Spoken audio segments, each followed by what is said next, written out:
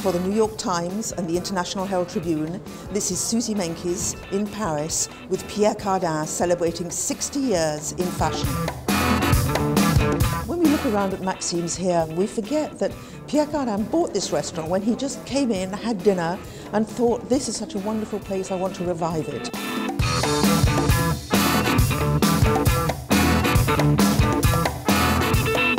Say me I'm crazy, never one piece like to wear my clothes. I don't sell clothes in this period.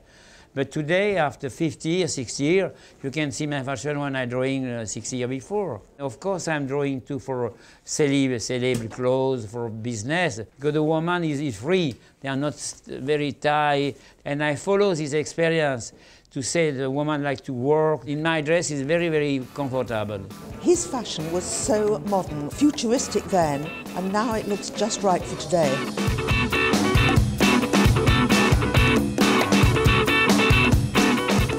Fashion is so different today because we are talking for the moon, for the satellite, for a new conception of the life, and my life was inspired by this place. I have a very big respect for English design too because they are provocation.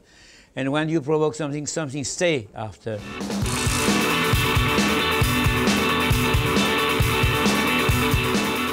Everything is fashion. If you stop the fashion, you stop the city. They are not anymore city. 10 years, 100 years later, when you say what it is fashion in 210, is the fashion is this. When you see how long you go back and how he was creating these things 30 or 40 years ago, you realize that he really was a fashion visionary.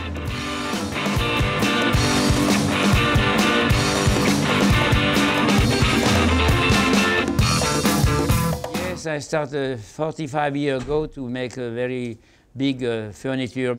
And I don't sell one because it was too expensive, you know, because I buy the tree and I cut the wood and I make the drawing. And from the beginning, from the celeb, all it was made in my house.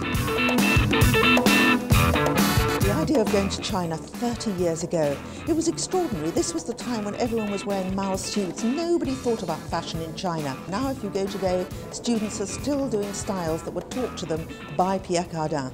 If I must today left my life and what you like to say again is fashion.